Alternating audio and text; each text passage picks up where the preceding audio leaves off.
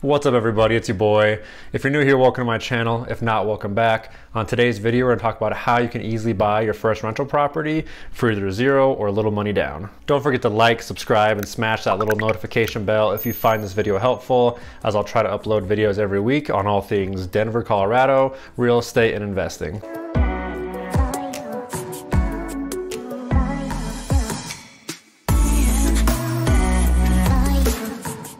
Now, before we get into it, as a quick reminder, I am a licensed real estate agent out here in Denver, Colorado. So if you have any questions whatsoever about moving here or the current real estate market, feel free to drop a comment or reach out to the information below, and I'll be happy to help you in any way I can.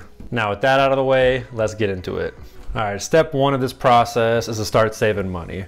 Chances are, if you're buying your very first property, you might not have the money available as of yet, so you have to start saving it to get that down payment. So you can get into an owner-occupied home for as low as 3% down, or if you're a veteran or find a USDA eligible area, you can even get in with 0% down. There are actually some programs out there that'll help with your down payment. So for example, out here in Colorado, we have what's called CHFA, and they'll help with up to 3% of your down payment with no repayment required. The other general requirements for CHFA out here in Colorado is you have to put at least $1,000 down to contribute, and you have to have at least a 620 credit score. If you're curious about if your state has some, all you have to do is go to Google and type in, let's say for example, Arizona down payment assistance, and it'll pop up with whatever that state or your state has. Step number two is you're gonna wanna start building your credit. The better credit you have, the better rates you're gonna get, and the more you could potentially qualify for. When working on your credit, you're gonna wanna make sure you focus on the two main factors, which are your payment history and the amount of debt you have. Both of these factors make up about 65% of your total credit score. So even if you can't pay off, let's say a car loan or a credit card in full at the end of the month, make sure you're at least making the minimum payment and making that payment on time. That way you can boost your credit. The other factors to consider when looking at your credit are the amount of credit pulls you have in a 2-year window and your mix of credit. So that means having a different mix of credit cards, car loans, student loans, all those different things to boost your credit. The next step, or step 3, will be talking to a lender to get pre-approved. Your pre-approval amount will be dependent on several factors, including your income, your cash and other assets, interest rates at the time, your debt to income ratio, and also your current credit score. When you're talking to a lender to get pre-approved, you're gonna need all your paperwork to give to that lender. So it's gonna be your W-2s, your bank statements, and any kind of brokerage statements you have for investments in stocks and other assets. Now this step is critical because if, let's say, you go out and find a house you really like, and you go find the lender after you find that house, chances are, especially in this market right now, that house could be off the market or under contract by the time you get all your paperwork into your lender, and that lender approves you for the loan. All right, the fourth step in this process is to identify the type of property you want to go after.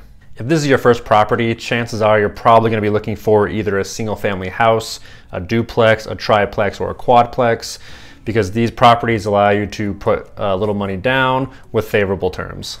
I personally don't recommend townhouses or condos because there's not a whole lot of value add you can do for those because you can't add any square footage or do any add-ons. And their HOA fees typically will eat into your cash flow substantially. However, if you're in a market that makes sense for a townhouse or condo, let's say you're in a touristy area, you could buy a condo or townhouse and Airbnb the extra rooms you have in there to potentially get some cash flow that way, but this will only work in specific markets. So you'll just have to figure out your specific market you're in, get to know the area and what properties work for your market. Once you determine the type of property you want to go after, next you're going to want to start analyzing properties to determine what the cash flow will be for those specific properties. Now this step will take a while as most retail houses won't cash flow great. You're going to be looking at a lot of properties just to find that one good one. However, the nice thing is, if let's say you find something that will at least allow you to break even and live in there for free, down the road, once you get rid of your private mortgage insurance, which you're going to be paying every month because you're not putting 20% down, plus the increases in the rent every year, it could turn it into a great cash flowing property down the road. As a quick example, let's say you found a 3-bed, 2-bath, single family house for $350,000 and you're gonna be putting 3% down. That means your loan is gonna be about $339,500, which comes out to about $1,500 per month, assuming about a 3.2% interest rate.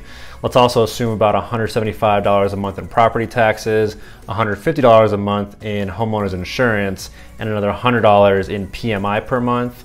because like I said before, you're not putting the 20% down and your lender will require you to have the PMI attached. So all in, you'll be about $1,900 a month to live there. Once you determine how much it's gonna cost you per month, you're then gonna wanna figure out how much you can make per month off of it. My favorite place to look are rentometer.com, the Facebook Marketplace, and Craigslist. This way you can get an idea of what other people are charging in your market and also get an idea of market rents overall for the area.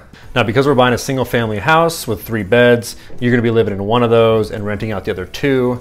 So you'll wanna look on Facebook Marketplace, and Craigslist will probably be your best bet to find out what other people are renting out individual rooms for in your area with the same kind of house. Let's just assume that each room in the area would rent for about $950 a month. So you've got the 2 rooms for $950. That's a total of $1,900 per month in rent you're getting from those tenants or your roommates, offsetting your $1,900 total of living expenses to pay for the principal, interest, taxes, insurance, and the private mortgage insurance. So essentially you'll be breaking even on this for now, or you'll be living for free minus utilities. Now let's assume after a year you decide to go do this again. So you rent out the house you're currently in to, let's say, a family or one person, and you go buy something else. That house, let's say it rents for $2,300 a month. So that $2,300 minus your $1,900 all-in payment is now you're cash flowing $400 a month on that previous house. That means in the first year you'll be bringing in $4,800 from just the rents alone. Add on the $5,000 in principal pay down that you'll be paying down on your mortgage for a total return of about $9,800 for the first year. And let's also assume that there's 5% appreciation in your area, which means the property went up by, let's say, 5%. So now your $350,000 house is now worth $367,500. Now, it might take a little while to get the analysis down, but once you look at enough houses in your market, you'll start to get it down and can start looking at houses just online without analyzing them and have a rough idea of what they would cash flow and what they would cost. All right, once you analyze enough houses and you find the right one, it's time to start putting offers in. You're gonna wanna find a good agent and lender to get you through this process to help you find not only on-market deals, but also off-market properties as well. Some great places to find off-market deals are actually Craigslist and Facebook.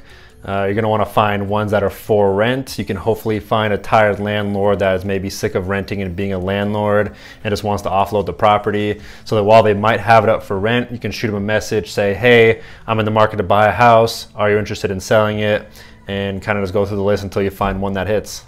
You're also gonna wanna get on wholesaler lists. And if you're not familiar with what a wholesaler is, they're essentially going out, finding off-market properties, getting the house under contract, selling that contract to an investor. And you can typically get a better deal with an off-market property than an on-market property, especially in this market where, at least out here in Denver, you have some houses with 15 to 30 offers on each house. Now, finding the right property could take a long time. You might be putting in a lot of offers until you get something accepted, but even if it's taking a while and you're getting discouraged, don't waver on your criteria and make sure you stick to what you are looking for. All right, once you put in enough offers and you finally get something under contract, you're then gonna get the inspection and the appraisal ordered for the house. They usually run about $500 each, and your agent can give you a few inspectors or schedule the inspection for you, and your lender is actually gonna order the appraisal once you guys are through the inspection period. The inspection will go over everything about the property, so make sure you find yourself a good inspector. Once you have the inspection report, you can either use it to get seller concessions or have the seller make a repair. You can use it to, let's say there's something really wrong with the house and you don't want to deal with it, you can back out of the contract and get your earnest money back. Or if you decide there's nothing wrong with the house, or if the issues that you found really aren't that big of a deal to you, you can decide to go and move forward with the contract without asking for any repairs or concessions. All right, finally, once you get through the inspection and appraisal periods and you close on the house and it's officially yours, now it's time to start filling the rooms. You're gonna wanna make sure you have a good lease in place for your tenants.